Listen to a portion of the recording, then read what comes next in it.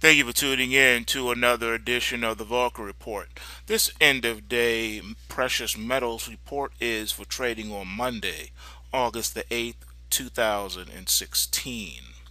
Looking here at the daily chart for the gold futures, you can see it's bouncing nicely off of the trend line support, which is exactly what you like to see, especially in an oversold scenario. So as long as the market can stay above 1331.20, the gold future should be fine to head back up toward the 1360 resistance. And so this is, still a nice pulse wave positive situation. It's been in a pulse wave positive situation, as you can see here, for several weeks, and it's just looking nice. This is what you like to see developing here in the precious metals when you're looking to find continuation. And right now, that's what you're seeing. Not a lot of action on Monday. Pretty quiet, tame day in the markets overall. Not a lot of action. Nothing really to write home about, but definitely something to watch. Don't forget to for your weekly pulse wave price triggers and alerts. You're going to head over to the website link. Is below the video. That'll take you directly to the website so that you can view the alerts for the markets that we cover here in the VULCAN report. Especially, you want to take note of like Bitcoin and gold and silver, the miners, things like that. Take a look at those alerts because those rally alerts and crash alerts mean a lot. You definitely want to be privy to that and know where those price points are, where you will likely see a lot of action, a lot of price action, and that's what we look for because price pays. Nothing else pays. Price pays. All right, moving on to the next slide here. All right, looking here at the GLD, going over to the equity side of things. Market is well supported here, and that's what you like to see. All right, looking here at the support level, it's at 126.18. It's well supported. You like to see that, even though it looks like it's dropping off a little bit. Same scenario, oversold here, and so I'm expecting for this to pop up here, and it's looking good. It's looking solid, even though we didn't have a lot of price action today, like I stated earlier with the on the future side of things. Pretty much the same thing, just not a lot going on right now. And the good news is we don't have any negative alerts, which is good. So we'll just have to watch this one and see how it plays out, see what happens. All right, looking here at your miners, same situation, well supported at $28.67, and it's starting to come up here on the momentum side, which is great. It's just testing that trend line here at 29.86. We like to see it bounce from there and not fall any further. But if it does, the market can sustain a support for the further pullback into the 28.67 zone and still maintain its overall bullishness, which is what you like to see. That shows the strength and health of a market, just like it did back here, where it violated the support, only to come back up again and hit new highs, and that's good for a bullish market. Looking here at the minor junior, same situation. Market's well supported, $45.94. Momentum popping up a little bit, and again, same scenario. These charts, you'll notice they're identical for the most part. It's one of those situations where you like to see when a market is really getting powerful. You'll see gold, and you'll see it in a bullish upward thrust. Then you'll see the GLD and you'll see the miners and the junior miners all moving in tandem. That's a really strong market, and that's what you really like to see going forward here. All right, take a look here at Pretty Ricky. Pretty Ricky is continually um, holding its own here. It pulled back a little further on Friday, but as you can see now, it's coming off of those lows.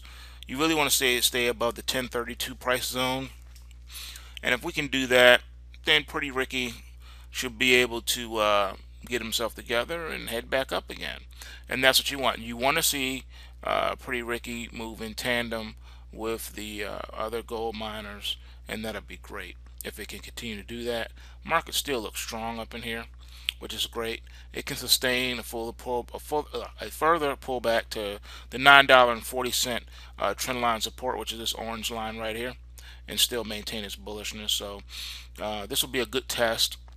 Whenever you see profit taking like this, when the markets pull back, it's a good test to show the strength of that particular market. So like I was stating a moment ago, you like to see Pretty Ricky move with the gold miners, and you want to see the charts look similar. If that can happen, then you're developing an enormous bull market, and that's a great thing. If you're bullish, that is. If you're short, then it's a painful thing. All right, looking here at the silver futures. Silver futures it pulled back a little bit further here. It's oversold, but it pulled back further, really testing that trend line support of 1952. It came within 1 penny. It hit 1953, so it came within 1 penny of hitting that before bouncing. So if it can get some legs underneath of it, that'll be great. We don't want to see a locking in starting to build. That you don't want to see. On the daily chart, doesn't mean as much. On the weekly chart, though, it would be a problem. And as you can see here in the long-term chart, that's not the case. It looks like it's trying to fall off here and go to the 1829 trend line support right here. All right, we can sustain that, and the market will still be strong. Right now, momentum's kind of neutral. All right, but it's showing signs that it could fall further, possibly, but it's really just caught up in this range, and this is a wide range. We got to keep it real here. What's going on with silver? Silver's caught in a trading range of $21 to $19. So it's basically trading in a wide $2 range and really not breaking out of that range. All right, so that's pretty much what's really going on here at the end of the day.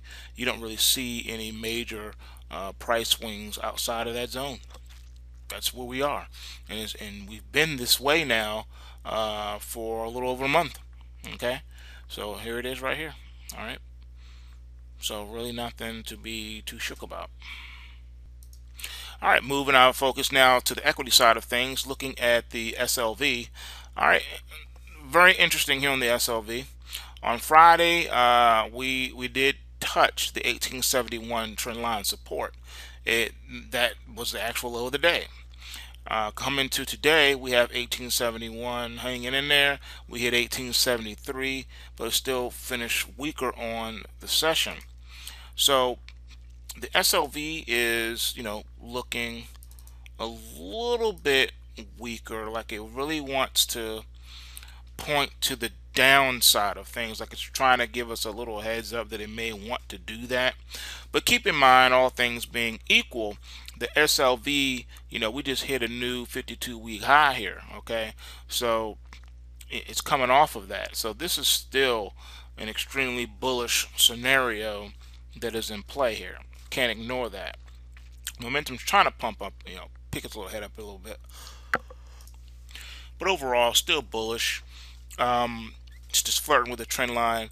It could come down to the 1797 trend line support and still maintain its bullish stance, and it's still above the Kumo cloud. But overall, keeping it real here too, we are in a long, sideways market.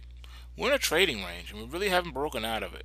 Right now, it's trading toward the the low end of the range. All right, so that's really just all that's happening here.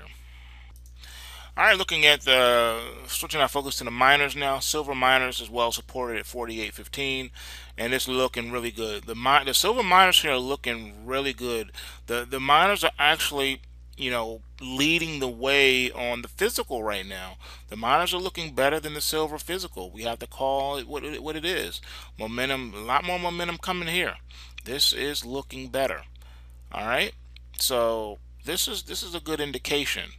If your miners are starting to pull away from the physical like this, that's an even stronger you know, sign and evidence pointing to a much more powerful bull market in the making in the underlying physical. Just something to think about.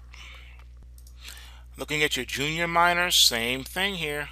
Junior miners are moving in suit with the big boys, which is good. And again, pulling away from the trend line. That's what you like to see.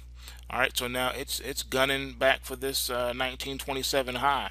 This, like I said, is something you have to take note of, because this could point to further price expansion on the long term, which means that silver, the precious metal, the actual commodity itself, can shoot far, much farther than our price projections may indicate if the miners are moving ahead of it. Just something to think about. I'm just looking at the pure technical picture here. Nothing about fundamentals. Just looking at what the chart is suggesting. That's it. So we leave it with that. So remember, bulls make money, bears make money, but pigs get slaughtered. So remember to take what you can and give nothing back. And if you want more information on where those pulse waves are for the week, along with any price alerts, rally and crash alerts, head over to the website and check that out, so you can be alerted when those come out. Go ahead and subscribe to the website so that you can be alerted when those price points are updated. That way you don't have to wait for a video to get the information. You can get the information as soon as it is updated. You'll be alerted to that. So you want to go ahead and register so that you can get those price waves. Another way to get them even quicker than that is to become a member of the Black Ops Trading Room. Right now, that is free. There's no charge for that, and the pulse waves are the same thing. I put those out free of charge, of course, for now. So come on over and take advantage of it and get it while the getting's good, because it will no longer be free right now. So that you can get a feel for it and test drive it. You can go ahead and put your hands on it, check it out, kick the tires, if you will, and then you can have these pulse waves tailored to your portfolio and what it is that you're looking at, and have at it. All right, so also take note too of the backup channel. I've created a backup channel, Black Ops Trading backup channel. So do me a favor and go ahead and subscribe to that. Just per adventure, if any mischief were to happen and this current channel were to go down for whatever reason, at least I would have that backup channel there, and you won't miss the reports and what's going on. All right, so be encouraged, and thanks for your support. Don't forget to rate and subscribe and comment and all that good stuff. Peace.